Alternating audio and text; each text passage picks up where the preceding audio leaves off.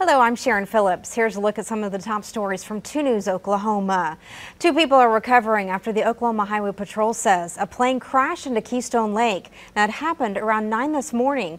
OHP tells 2 News the pilot and the passenger were able to safely make it to a nearby boat. Now, they were both talking and alert, but it's not clear if they were hurt. At this time, the plane is still in the water. OHP says it is sending its dive team to recover that plane around 9 tomorrow morning. A crash involving 3 vehicles along the Will Rogers Turnpike in Mays County sends 5 people to the hospital.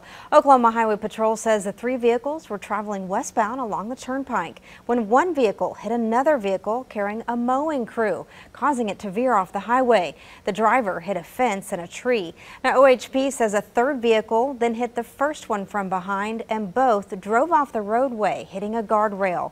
We're told the cause of this crash was inattentive driving. All right, let's send it over to meteorologist Brandon Woolley.